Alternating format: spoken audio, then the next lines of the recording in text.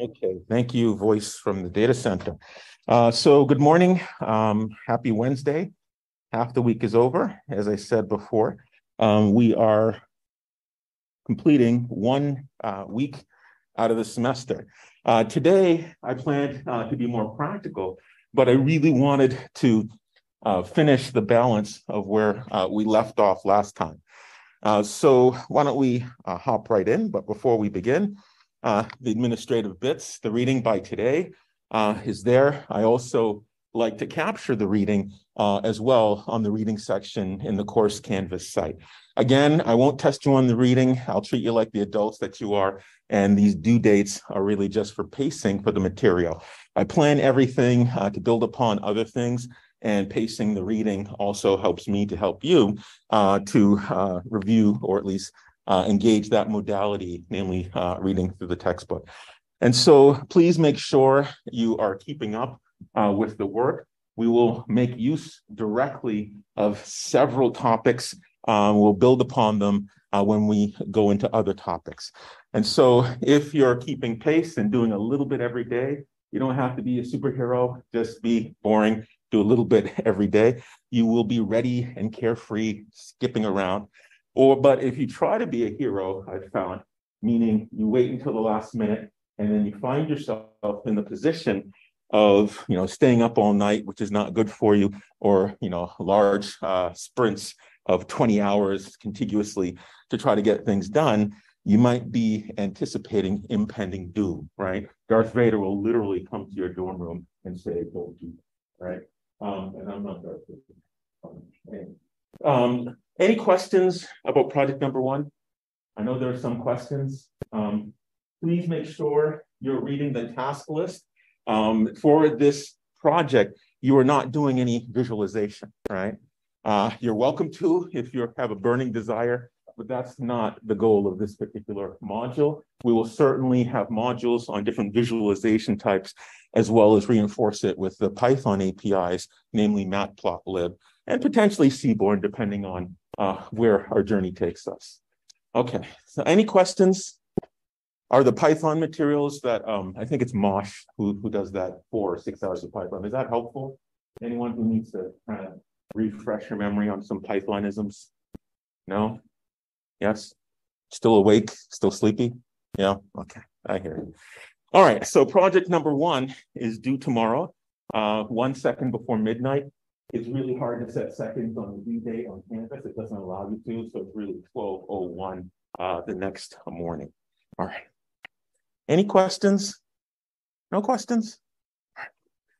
So I misspoke last time when I described what is a giga versus terabyte. I said before that terabyte was 2 to the 30, and then I also said before that gigabyte was 2 to the 30, which is not correct. So I want to take a moment or two to correct the record, because it's really, really important to get these right. And so when you measure the quantity of blocks of storage or memory compresses or size of the disk, the number of bytes collectively that a disk device can store, you measure in terms of power of 2. Now, certainly in some retailers, they're going to say something like a megabyte is a million. It's not really a million. It's a power of 2, which is a little bit more than a million, but they just say, it's close enough. It's a million, because it's easier to understand a million versus 2 to the 20 power for the average user. And so 2 to the 30 is 1024, or 1 kilo megabytes, which is a gigabyte, and tera is 1024 gigas. Now, in the nomenclature, when you see a capital B, that refers to bytes, all right? 8 bits is a byte. When you see a lowercase b, that refers to bits. In computer networking, when you look at the bandwidth or the rate at which bits are sent across the wire, they often measure it in terms of bits, like 1 gigabit, right? But in disks, they often measure that in bytes, like maybe 4 terabytes. And so this is just to say capital B versus lowercase b matters when you're describing the size of a storage mechanism. Okay. Any questions? So to correct that, tera is 2 to the 40 power, giga is 2 to the 30 power. And then, of course, 4 bits is a nibble versus a 5 which is 8 bits. Okay. Any questions? No? All right. And so where we last left off, we talked about a magnetic disk device. And this idea of dividing up this device into units is how you describe any sort of file system object that you might store on it. Now, I say file system object specifically instead of file because it's not just a file you can store on your disk. And so where we left off, we talked about our disk device to jar your memories. And this thing is almost like a record player. You have a set of platters, and these are some either polymer or metallic surface disk that has been treated with this ferromagnetic material. And it's arranged.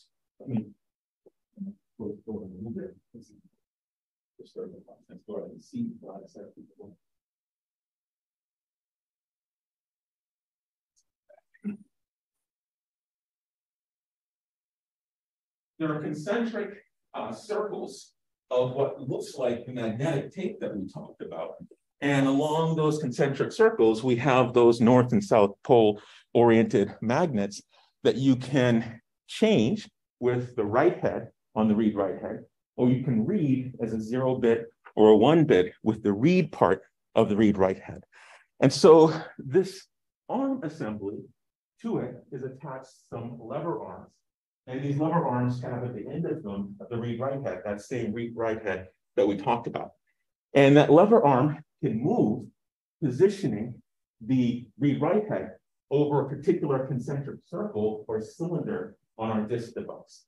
And so that positioning is called the seek time, and it takes some time, usually a few milliseconds, and the platters rotate like a record player. And so whenever you want to read information, our sequence or string of 0 and 1s stored in magnetic polarity along a ferromagnetic material, these surfaces, it takes time in order to position the read-write head to the correct cylinder and the correct track. And that impacts the performance of your disk. And so if you go on something like Amazon or wherever, and you look up the specifications for a disk, when you pay for a quote unquote high performance disk, you're paying for that engineering involved with making these things faster, more high performance. You have to pay for that engineering. The good news is that it's coming down in price. And when we look at these devices, we have a physical construct, namely the sector on the disk.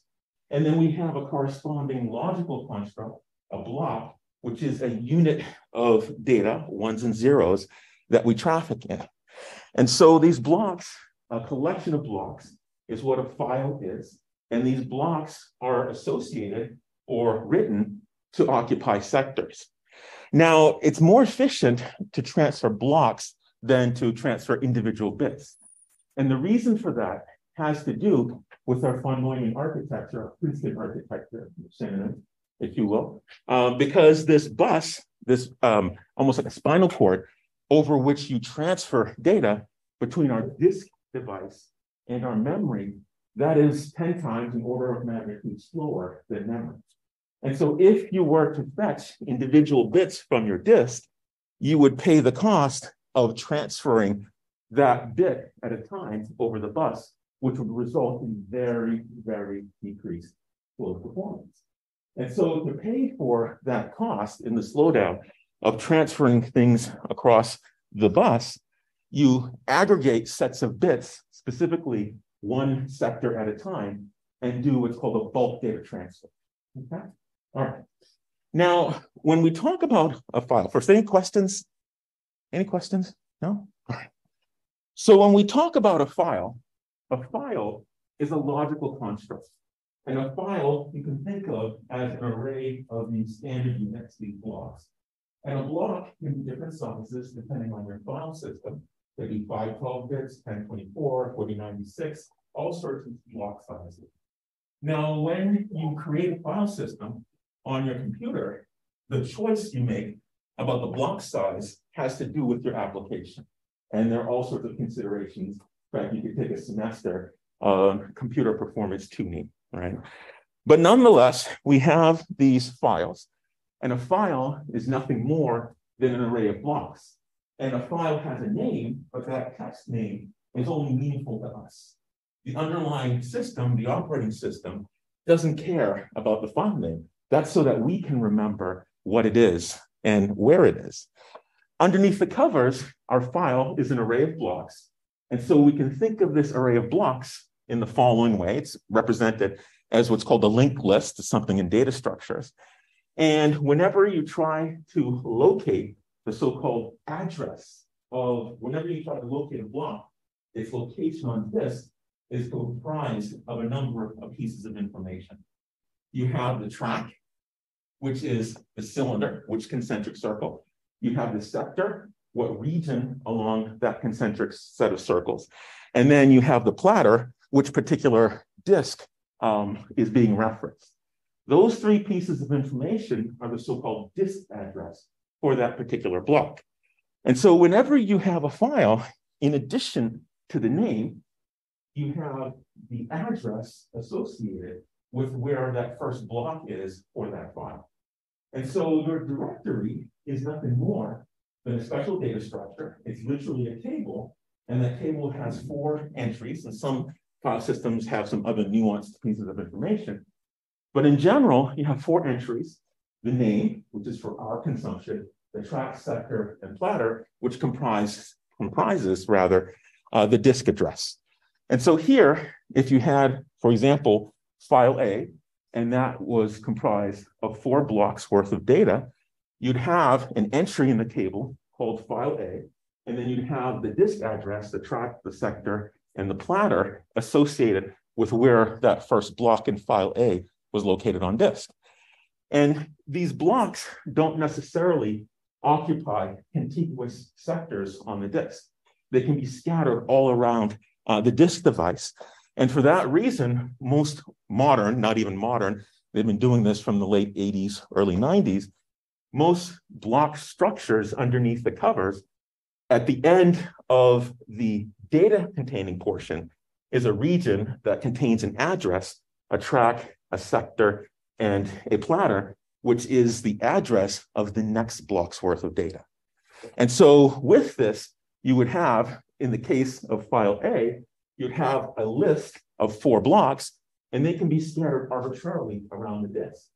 Now, as you can imagine, if you wanted to read file A quickly, and each one of its 4 many blocks was scattered on a different location, different address on the disk device, you're going to have 4 different seeks to position this lever arm, to position the read-write head over the correct cylinder. And then you're going to have a rotational latency, time to spin up the disk to move it so that the correct sector is underneath the read part of the read-write head.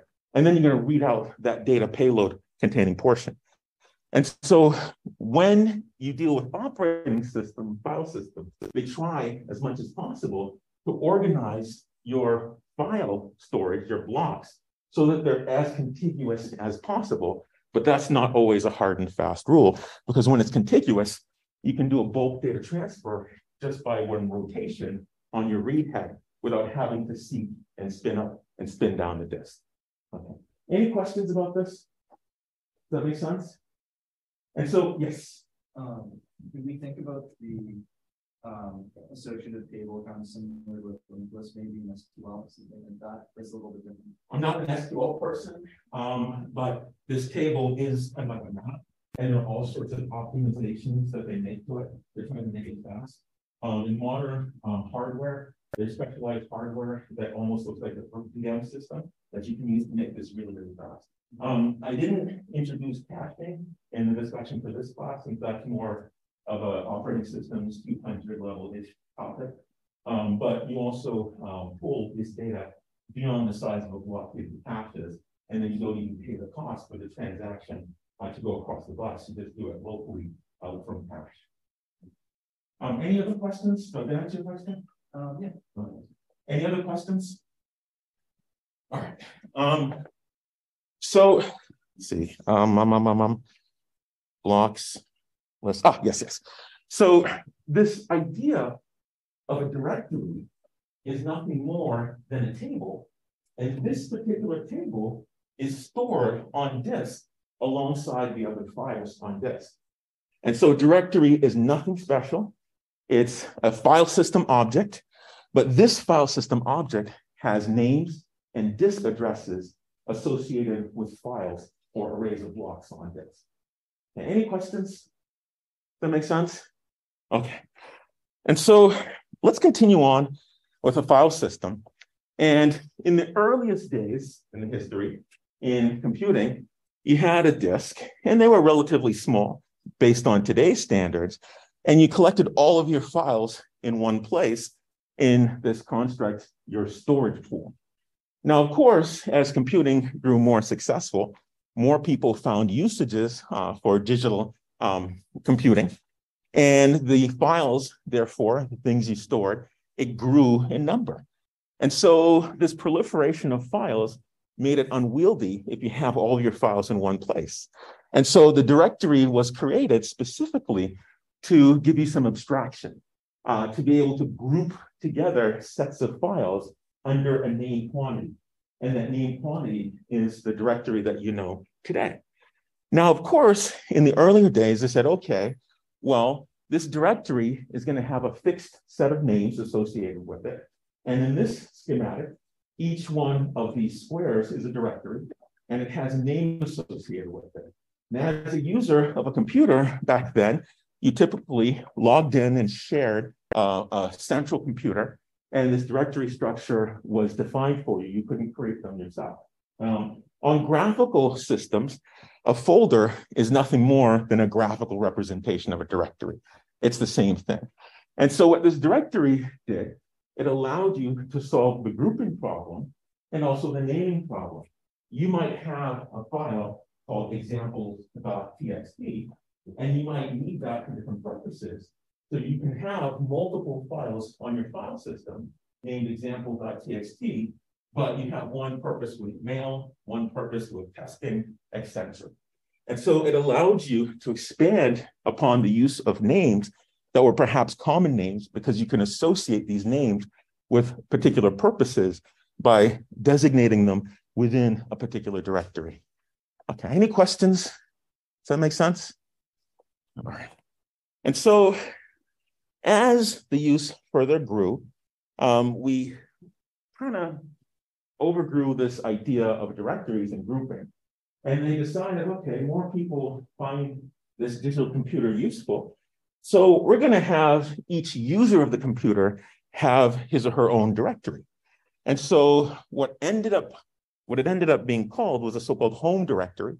And because these computers were centralized and shared among a population of users, each user then had a directory. And when you log in, you are taken to your quote unquote home directory. And then within your home directory, your user directory, you had the standard set of directories associated with it. And so this made it very more efficient in order to search for files. As the usage grew, more and more people had purposes for this wonderful tool. And it allows you to search things, a better grouping type of capability, but it introduced this idea of a user directory or home directory. Now, within this user directory, you have your standard set of directories that was predetermined for you. And this introduced this idea of a path name. A path name is a hierarchical construct, and it represents the series of directories, these specialized file system objects that contain lists and addresses of files on disk. And in this hierarchy on different operating systems, you specify these folders or these directories in different ways. And so on Unix operating systems and Mac OS, underneath the covers is a variant of Berkeley Systems Division or BSD Unix. You use / to connote a path or a directory along a sequence of directories. And in this hierarchy, you start out with your user directory. And then within your user directory, there's another entry, which is another directory for these standard directories at this particular point in the history. And so here, if you want to go to user one's name, you give user one as a directory, and you separate the individual directories along your so-called path with these forward slashes on the Unix platform. On Windows, Microsoft Windows ecosystem, it's a little bit different. They use backslash as your so-called path separator. And so this backslash is preceded in the beginning by the disk drive identifier. And on the Windows products, they identify drives using alphabetic characters where the default is C. And so here, when we say C:, we refer to the disk device, the logical disk device. And then here, backslash user says, okay, the user directory. And then within that user directory, we have my name directory. Now, of course, in Unix, we don't identify the drive explicitly. We do it implicitly.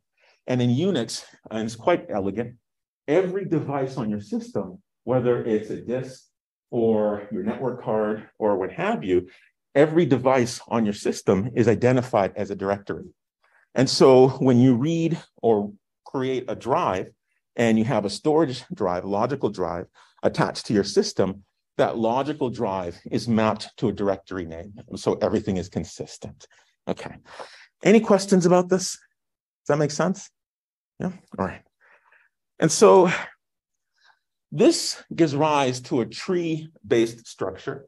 And a tree is a really important data structure in computer science.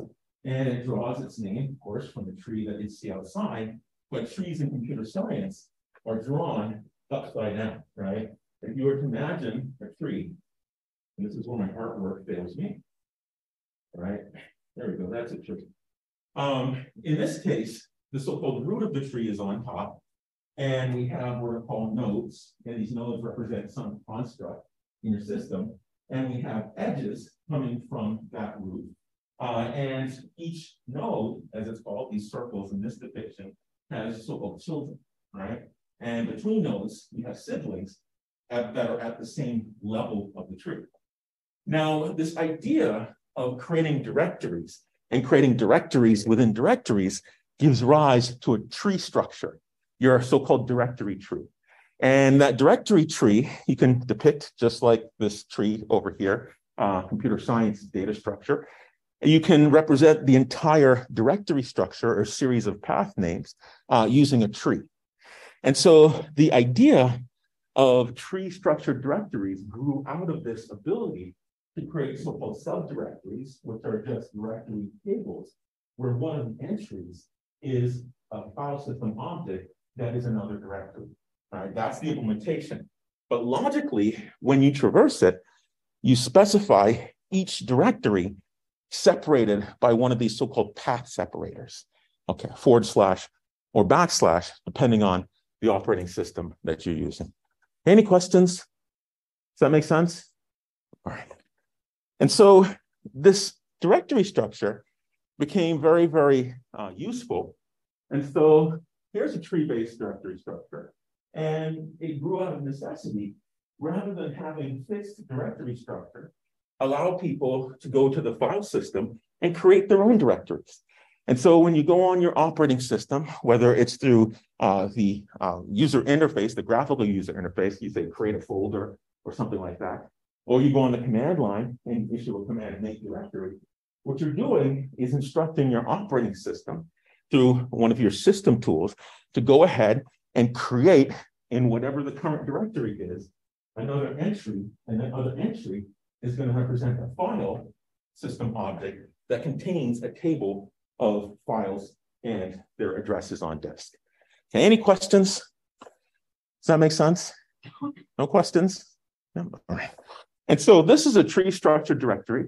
And once you get your user directory, you're free to create whatever subdirectories you want, adding to your directory tree.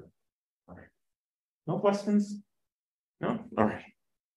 And so when you name a directory, each level of the directory is represented as a string that gets increasingly longer. You're adding suffixes to these strings, where what's appended is the name of the subdirectory.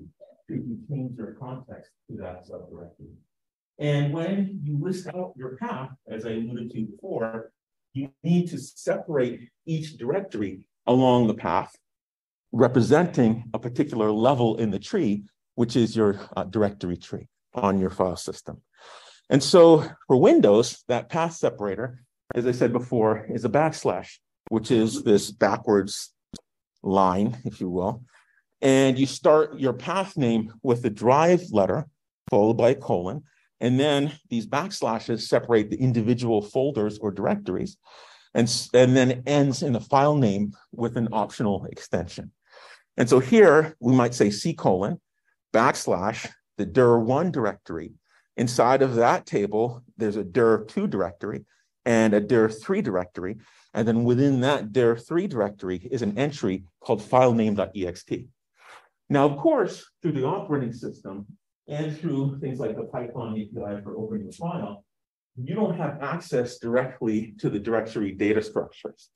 They're there, and there are ways to access it. But the APIs in the generic Python APIs for opening and closing a file does not afford you the ability to access the table itself. Okay. Any questions? No?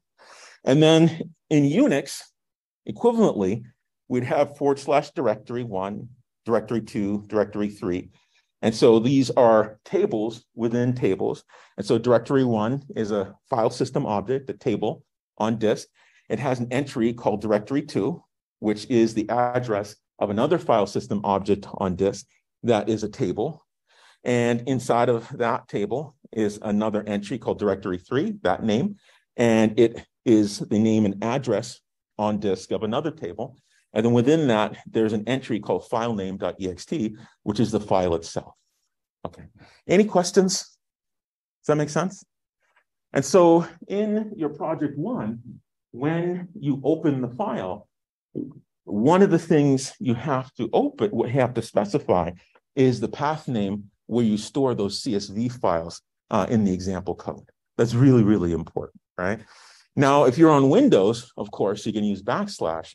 But the problem is backslash is a reserved character in the language, right? Backslash is so-called an escape sequence.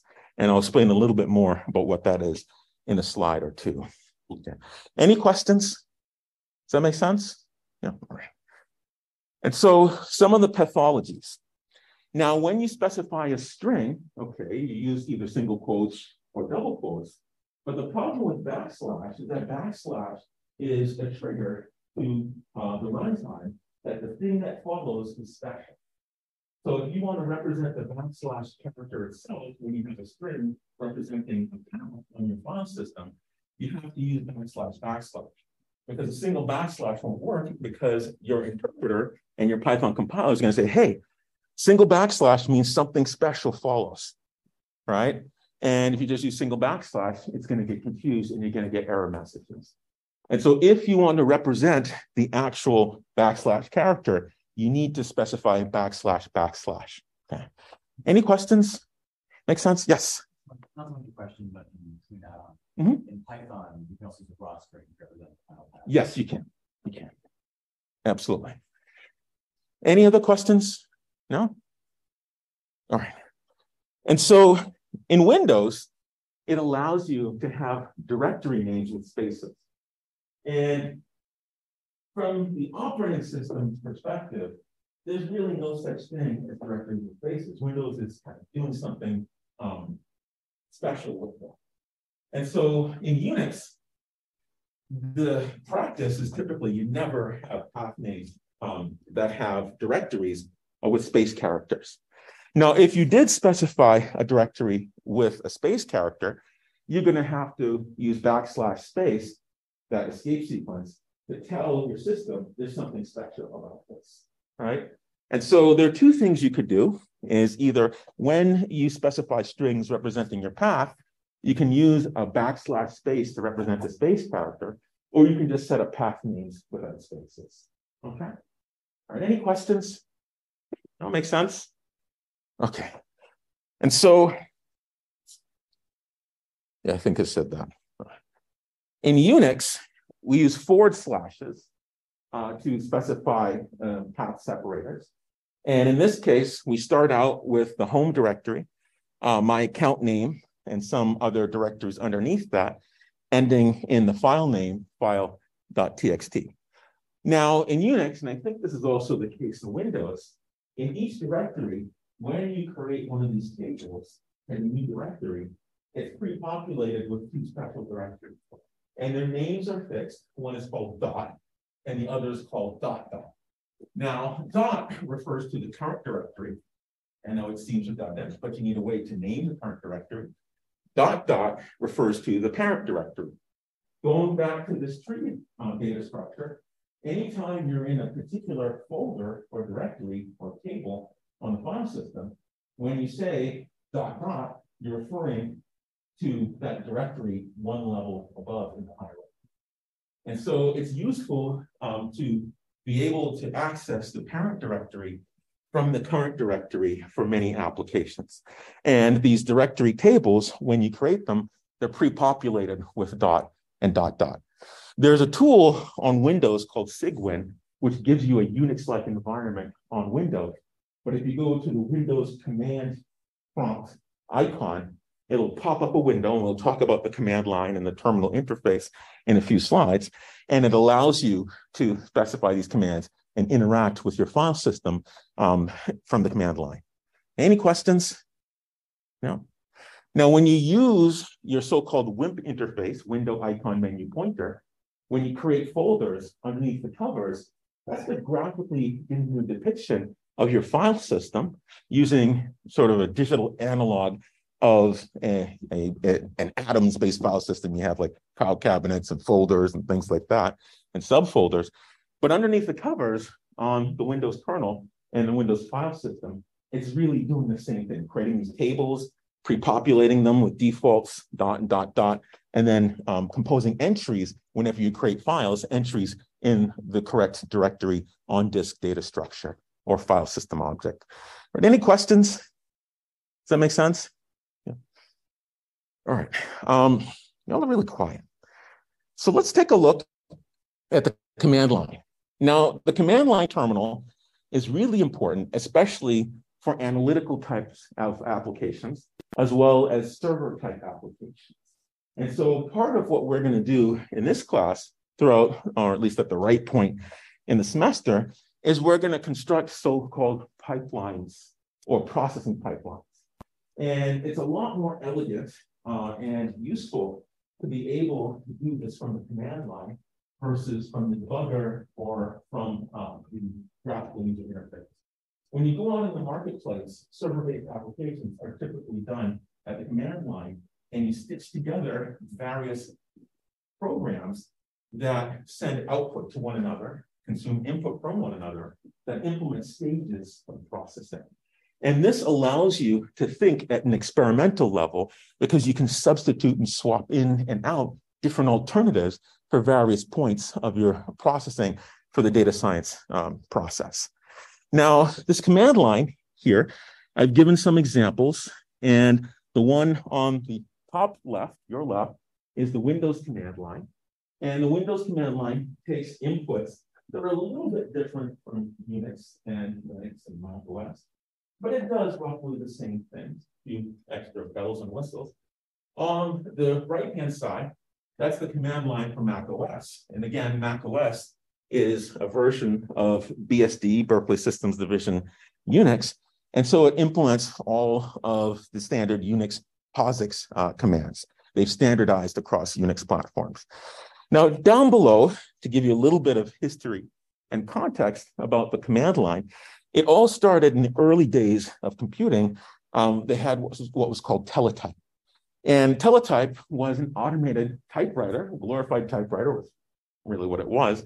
And this was how you sent commands into your computer. And this is how it displayed back out the outputs from your program. Now, of course, there was no graphical user interface back then. Everything was based in text.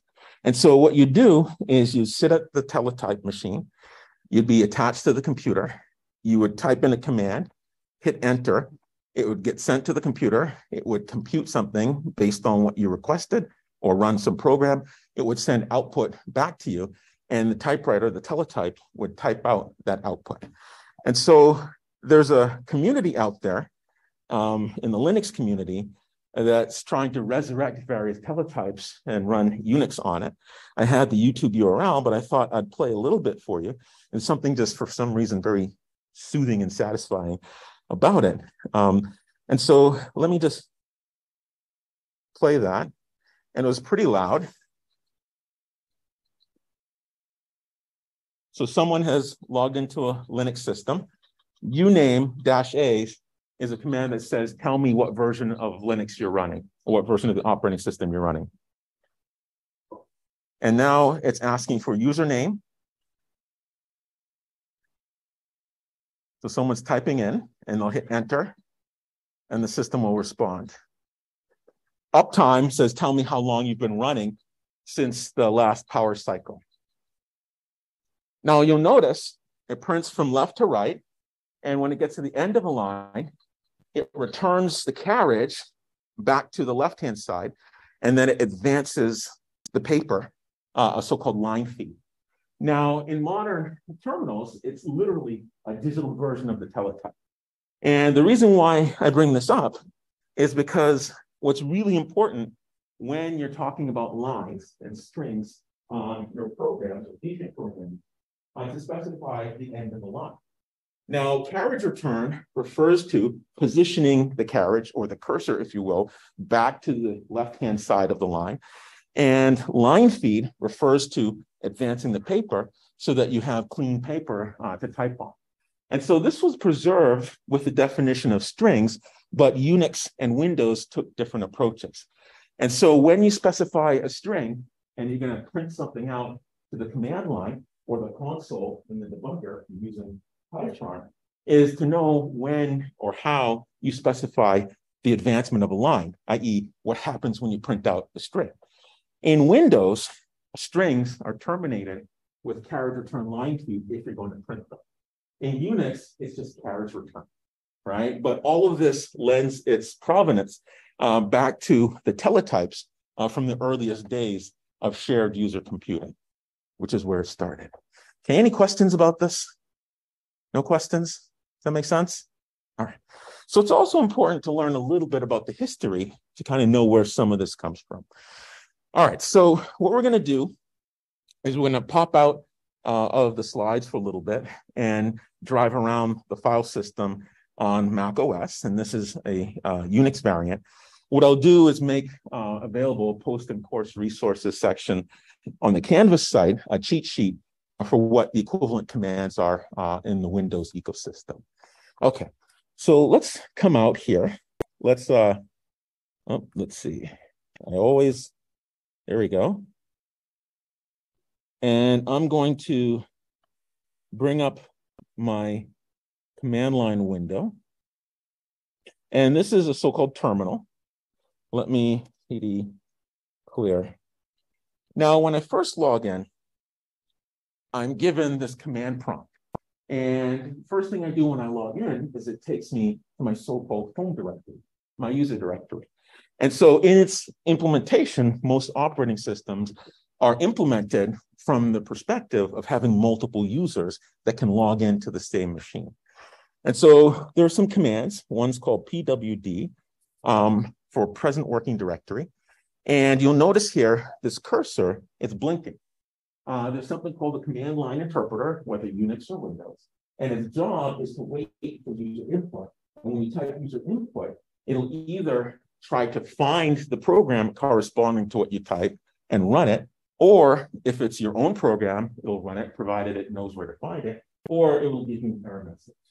So if I were to type do something, there's no command called do something. It says command not found. It doesn't know what I'm talking about. So if I type pwd, that is a command, stands for present working directory, shows me what directory I'm currently in. So you see here, I'm in /users, which is the top of my file system, the so-called root of my file system. And within that, gwholeness, which is my user directory. Now, my particular machine, even though it's a laptop, it is managed by ITS. That was the choice I made when I bought it. And so there are other accounts on here for purposes they have for scanning and other things. And so inside of this directory, of course, we want to be able to issue commands that says, show me the contents of this table. Show me all of the entries, the files that are in this table that implements our directory. And so in Windows, it's the command dir, but in Unix, it's ls, that stands for listing. Now, when I say ls, you can see a bunch of different names. Some of them are files, and some of them are directories. And so in a Unix environment, you might ask, well, how do I know? They're all strings. In this particular directory, /user/defaultness, we have a bunch of entries, and each entry is showing you the name. But you can also ask your file system, and I'll post this for Windows, ls-l says, show me the long version of the listing. Now, of course, if you take a look at this, you'll notice each one of these string entries that you saw before has a bunch of other pieces of information. And in the Unix environment, these pieces of information correspond to the permissions and ownership of these files. Because modern OSs were written with multiple users in mind, associated with every file is someone who owns the file, as well as groups to which that person belongs, as well as anyone else who is not in that group and not that owner. If I direct your attention to that first column here, you'll see some of these entries begin with a D character, and some have just a little dash mark. D stands for directory.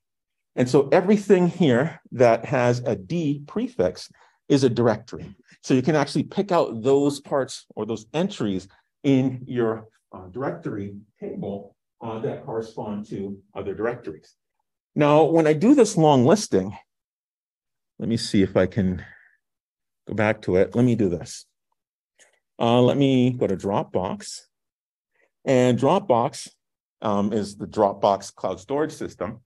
And in a Unix environment, you can treat another file system, whether on your machine or on a server somewhere, as if it were another directory. And so while it looks like I'm navigating in the Dropbox directory, this is really stuff that has been cached or stored locally that talks to a server in Dropbox's cloud, which is really Amazon AWS.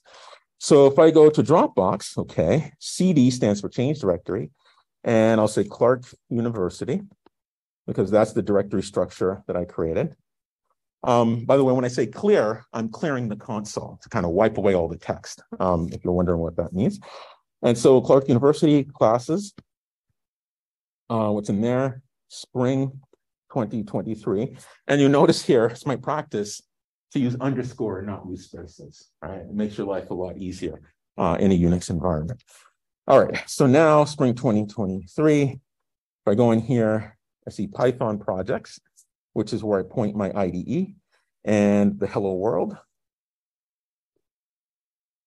is corresponding to the main.py, which I'll continue on with for drive-through for the balance of today. Okay, so that is navigating your directory structure. PWD, present working directory. And if I say CD space dot, remember that every directory is pre-populated with two things. There's the dot directory, which refers to the current directory, and dot dot is the parent. So if I change directory to dot, I'm still in the same directory. I can confirm that, present working directory, PWD, and I'm still in the same location.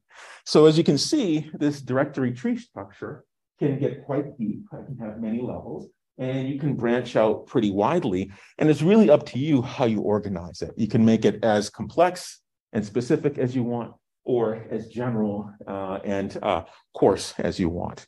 Okay, any questions? Does that make sense?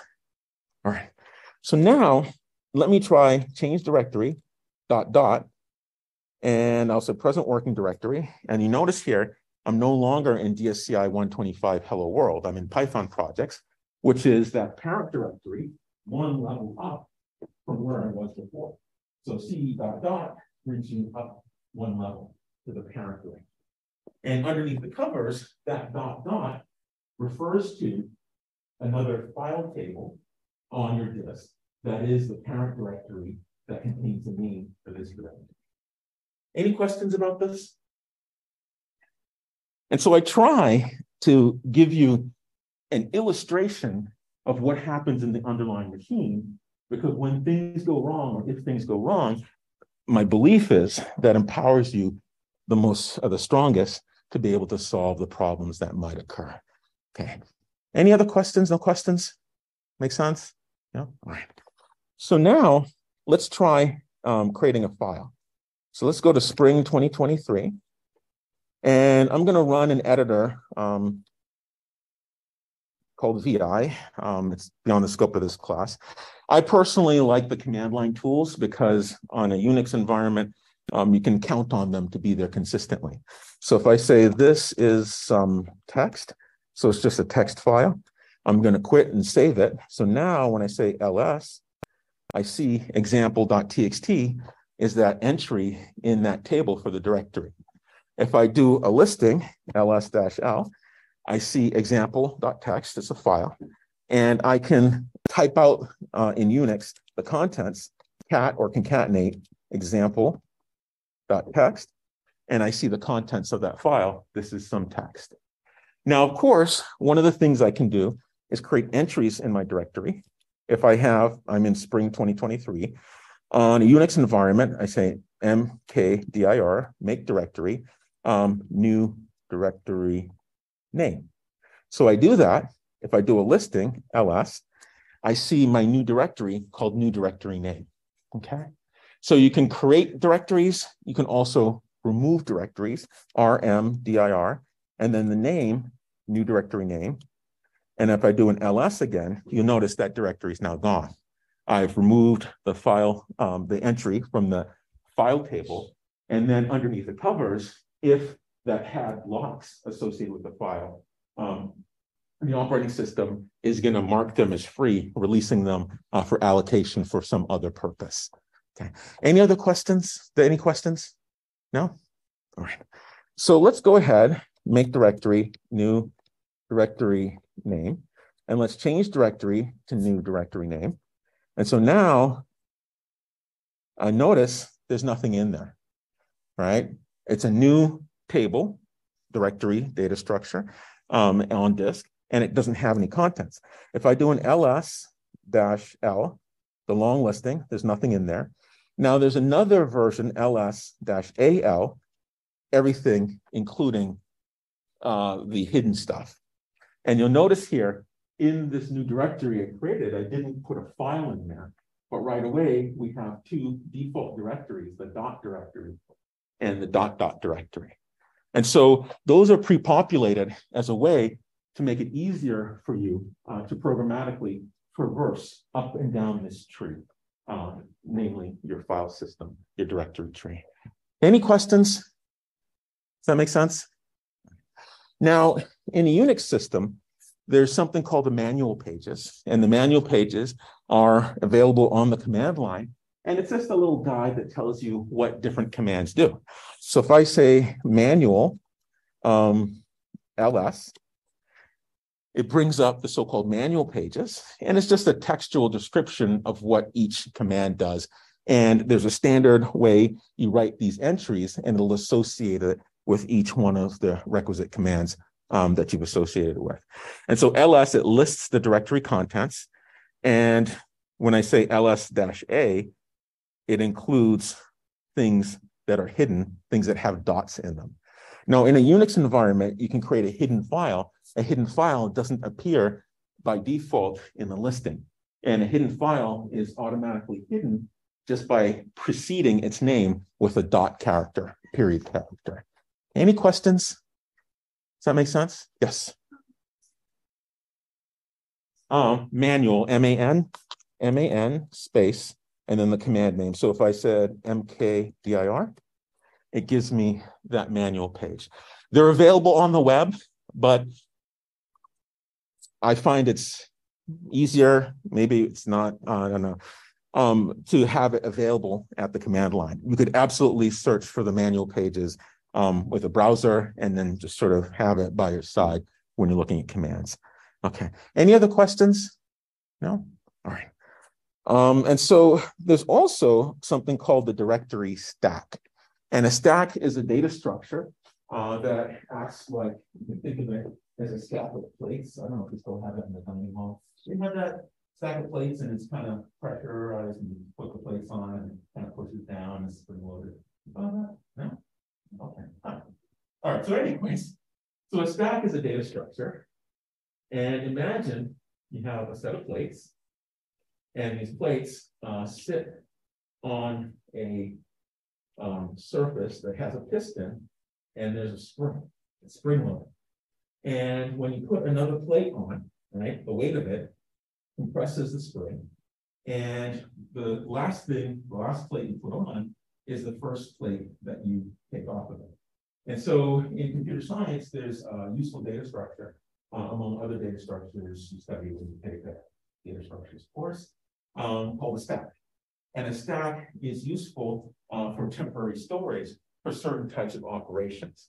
Moreover, underneath the covers in the runtime for languages like Python, when you call a function and you pass it parameters, in the runtime, a stack data structure is used to pass those parameters from the block of behavior, which is your main program, to the block of behavior, which is your function. And so in Python, rather at the command line, there's a so-called directory stack. And this is useful for scenarios like the following. I'm in some directory and I want to temporarily change where I am in the file system in order to examine something.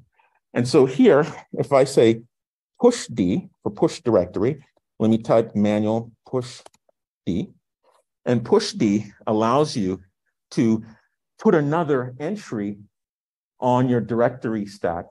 And what it does is it changes directory to the new directory, but it preserves the old directories that you've already put on the stack.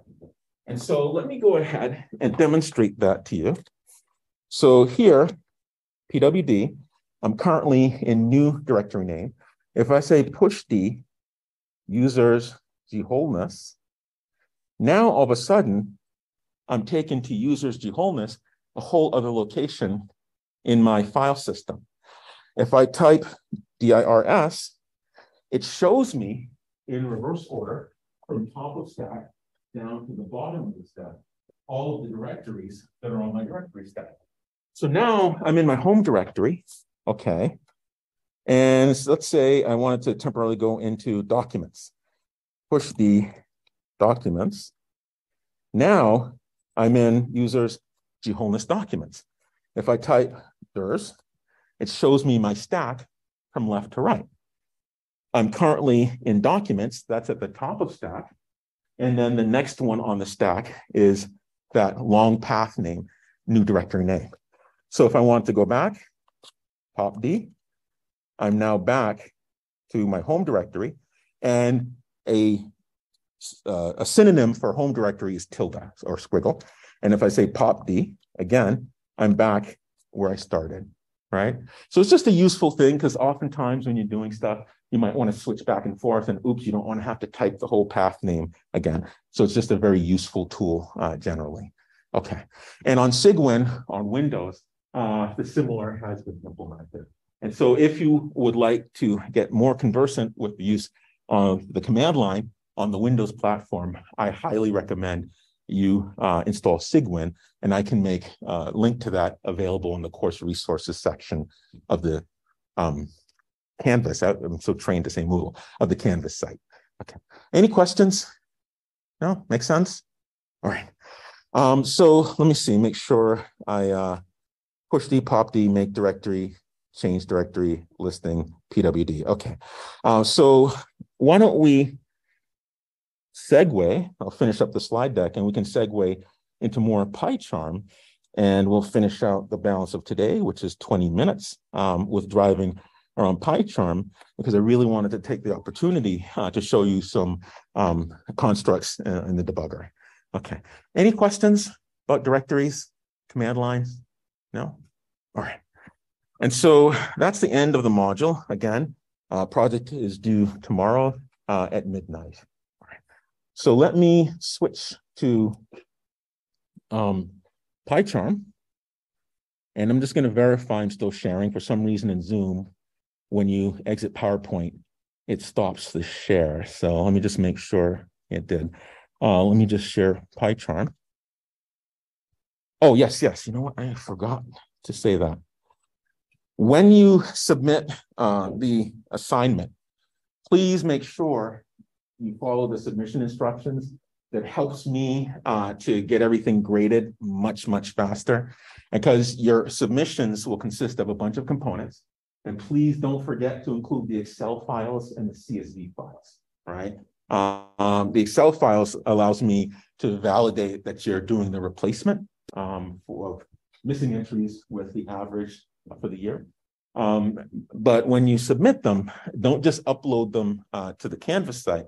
Please make sure you put everything, including your reflection and your research notebook, in a folder, where that folder is your name, first name, last name, and then compress it using zip, right? Not RAR, not TAR, not gzip, but just plain old zip.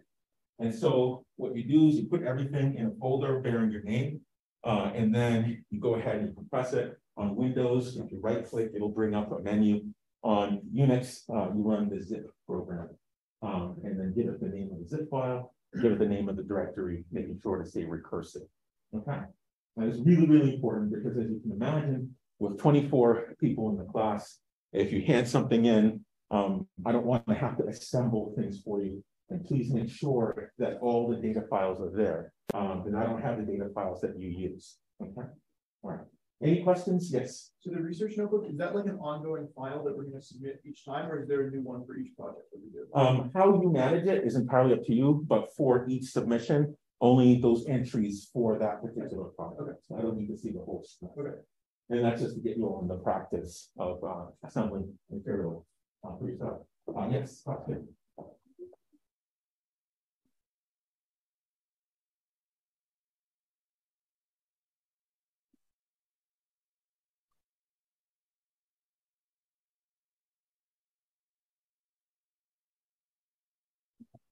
All of the above, any way that's useful for you.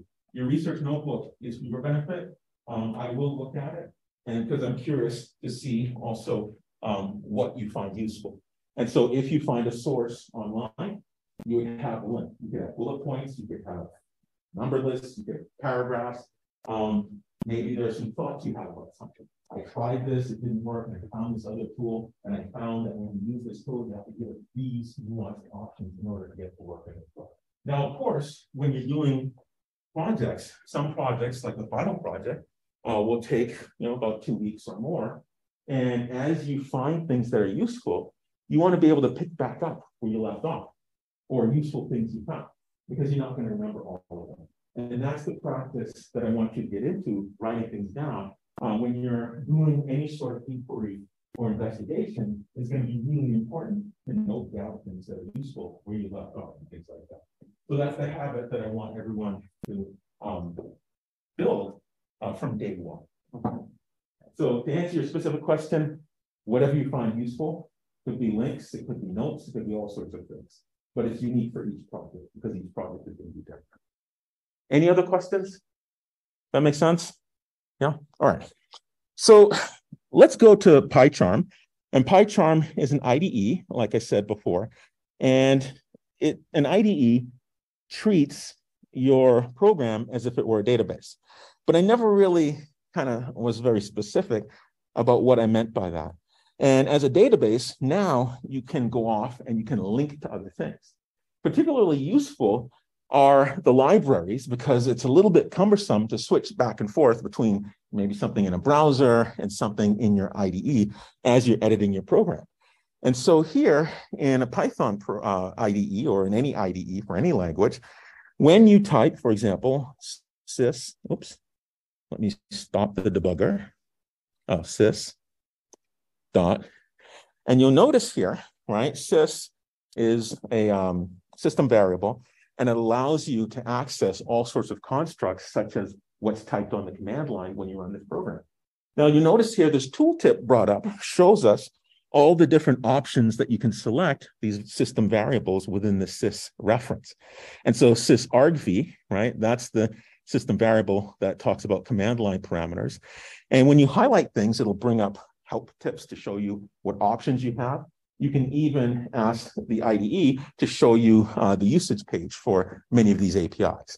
And so that's really, really nice because it helps you to be productive so that you don't get into the unnecessary exercise of trying to memorize all the APIs, right? Our focus in this class is going to be on the modeling constructs and building the pipelines and what certain choices make possible with the resulting end-to-end process that you construct. And so I really recommend when you're crafting your program, you're laying out these blocks of behavior for your algorithm, that you really make use of the IDE because it's a very nice productivity tool, especially if you're trying to refresh memory about various constructs in the language. And so the other thing that's really useful about the debugger is the runtime images. Now, of course, when you run a program in the debugger, there are two ways to run it. You can run it full speed, the regular run, which is this little triangle here up at the upper right, your right of the screen. And you can also run it in debug mode, which is this, it's supposed to be a bug. I don't know if it's a beetle or what it is. But you'll notice here, when you debug it, it allows you to freeze your program in execution and step through these statements one at a time. Now, when you do the stepping, your entry point where it stops, of course, it'll start with the main entry point, which is what we specified down below, which we talked about in our first meeting. But inside of main, you'll notice here in the margin, I have this little red dot here, and that's a breakpoint. And any place you set a breakpoint, it's only on executable statements. So let me click here on line 37. You'll notice I set and I clear the breakpoint. When you debug it full speed in the debugger, it'll stop at the first breakpoint. And anytime you continue running, it'll stop at the next breakpoint, the next breakpoint, and the next breakpoint. So usually, as a matter of practice, I'll set a breakpoint inside the main entry point. So let's go ahead and do that. And we'll use this as an opportunity to point out various aspects that are useful in the debugger. And so I hit the debug. And you notice here now in the lower left-hand side, let me try to blow that up, or at least make the real estate on the screen bigger. I have a bunch of controls that can do all sorts of interesting executions. Now, one of the key things you can do is this icon here, and it stands for step over. When you step over or step through code in a debugger, to step through code means to execute one statement at a time, right, at the language level. And so here, step over means go ahead and execute that next statement, making sure you return control to the next executable statement. And so here, if I say step over for this assignment of the command line string array to a variable args, the next executable statement is this if block, okay? Now, another way of stepping is this one, that down arrow, that's called step into. And what step into means is if I have a function, which is the main block of behavior, it's going to pass control to inside the first executable statement of that function. And so that's useful if you have a bunch of functions you've written, you're calling that function, and in the debugger, you can say, go ahead and pursue that function, going inside of it, and allow you to step through the statements for the function. Step over says, call the function. Don't go through the executable statements for that block of behavior, namely the function. Okay, any questions? Does that make sense? Yep. All right. So then the converse, there is step out. Step out says, if I'm in a block, namely a function, specifically a function, if I say step out, it'll execute to the return from that function and pass control to whatever code called the function. And so let's say you're debugging, you want to see what a function is doing, you step around a little bit, and say, you know, I'm done. I just want to see what happens after it returns. You run step out, and it will run to the return back to the caller and the assignment of whatever that function returned to that variable assignment. Okay. Any questions? Does that make sense?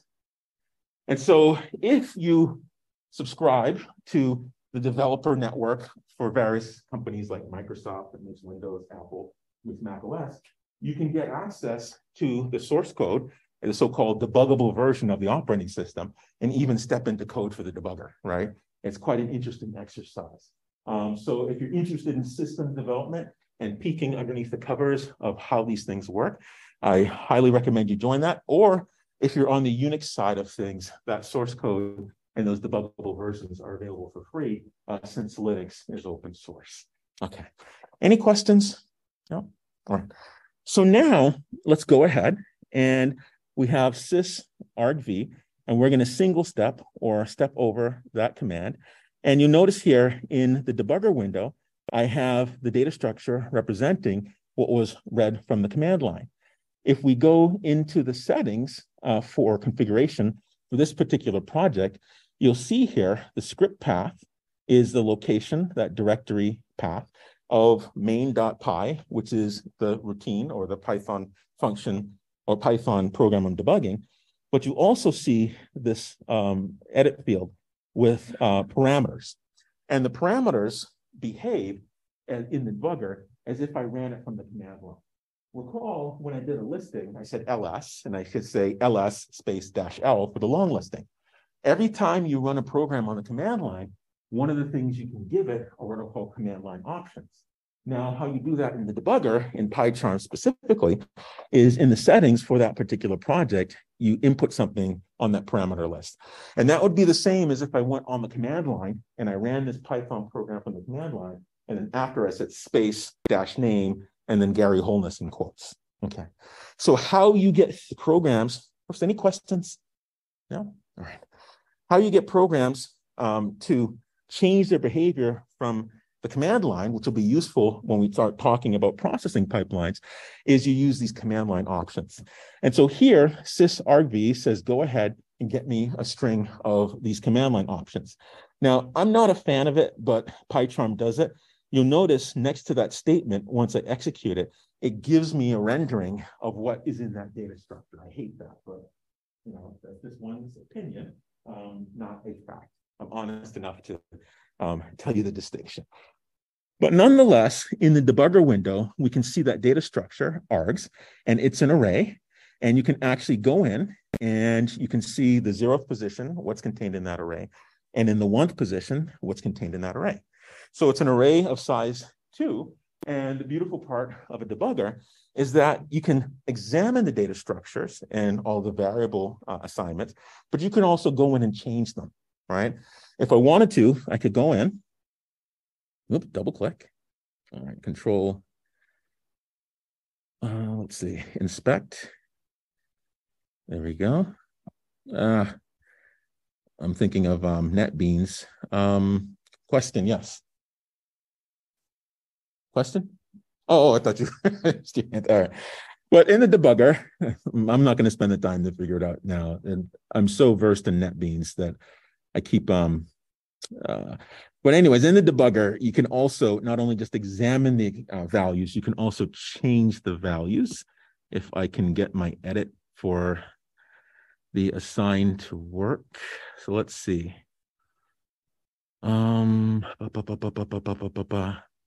All right, I'll correct that in another meeting. But anyway, so you can change the values live in the debugger. You should be able to, in addition to examining their contents. And so here, if I continue to step, I notice that my arg length is 2. So I go ahead and print out what I specified in that 2nd position in args1. So I step over that.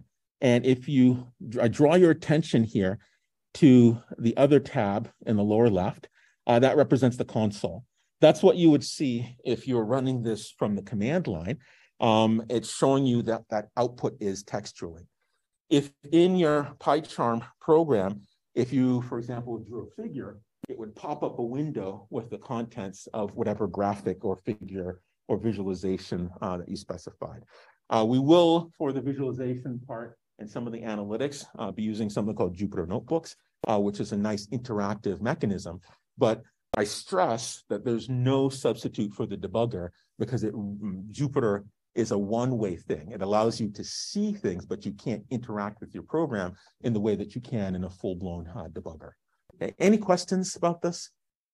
That makes sense? Yeah? All right.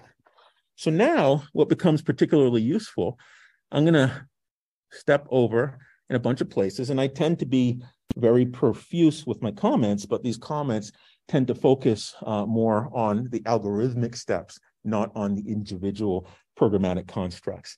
And so we pre-populate a data structure, NumPy array, to store all the information read across the CSV files. And you can see here, if I go back to the debugger window, all data, you can see that depiction. It's a 2D array. It's an array of arrays where each entry in the outer array is an array. And so now let me continue to step here, and I construct my file name. Now here, you'll notice here, I have two versions of my file path.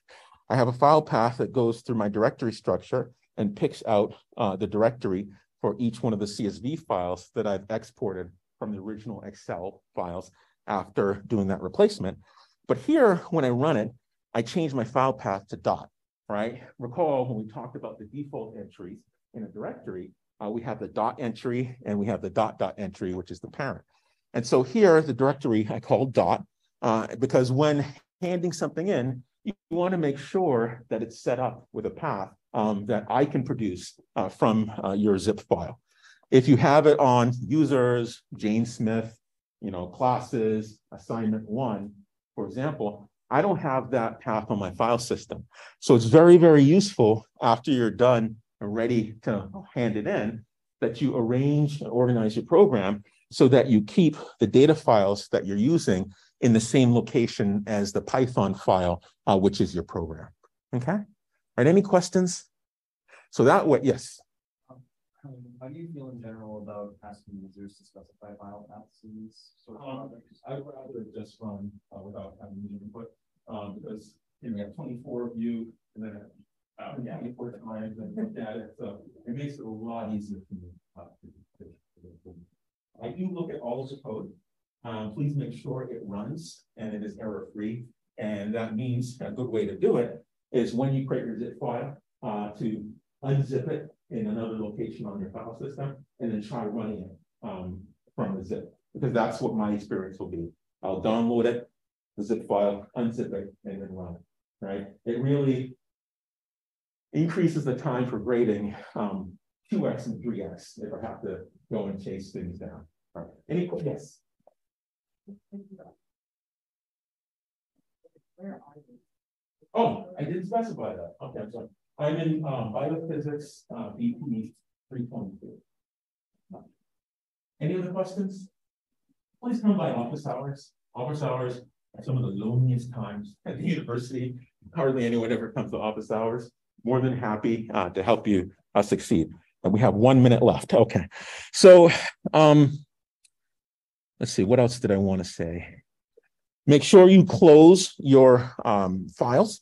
And then another important part, as far as a Pycharmism goes, is that when you go into the configuration for your project, that's specific to the project itself. But when you set up the Python version, you go into Pycharm menu, there's a preferences choice, and you can actually select the version of the Python interpreter. Now, with that selection, you can install different packages. And so, for example, matplotlib or other API libraries, you're going to have to add those, and it'll be associated with that particular named version of the Python interpreter. Because one of the things you can do is in Pycharm, not only can you select different Python interpreter versions, you might want 2.x or 3.10 or 3.9. You can also select virtual environments through Anaconda directly from Pycharm. And so with that selection of interpreter comes the libraries associated with it. So if you find you're trying to run something like CSV read, you say create a CSV reader, and it's I don't understand what CSV.reader is. It means that you don't have that library, the CSV, installed. Okay. All right. So with that, I'll end there. We're 30 seconds over. And I'll stop the video. Hope to see you in office hours. If it doesn't work for you, please reach out. I can do Zoom office hours. I can, answer all sorts of questions for you.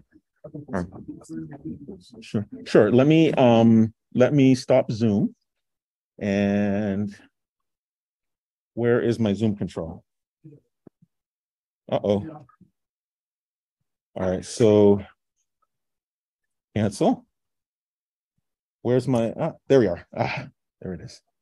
Stop recording.